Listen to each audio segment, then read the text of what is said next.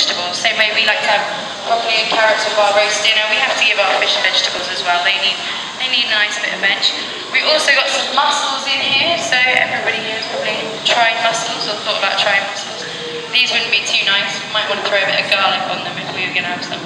And we've got some cockles, a little bit smaller, just there. There's also lots and lots of pink shrimp in here, so we've got lots of lovely shrimp just in that there. Now, these fish will be fed twice a day. As I say, they are quite greedy. I'll start chucking it in. I'm just going to mix it all up for them. Okay. Very hungry today.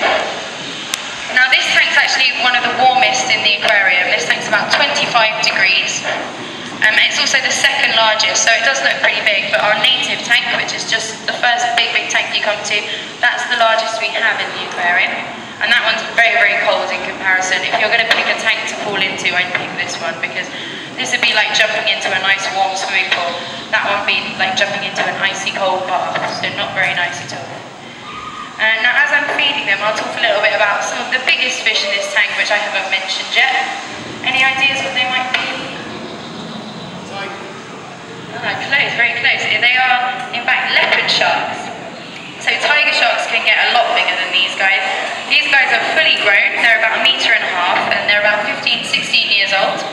And they're very, very good aquarium fish. They're very good aquarium sharks. And the reason for that is they tend to live around the coast of North America, and they like to live in very, very shallow water. So nothing any deeper than about 4 meters. So they're pretty, oh hello, I'm being waved at from the tunnel.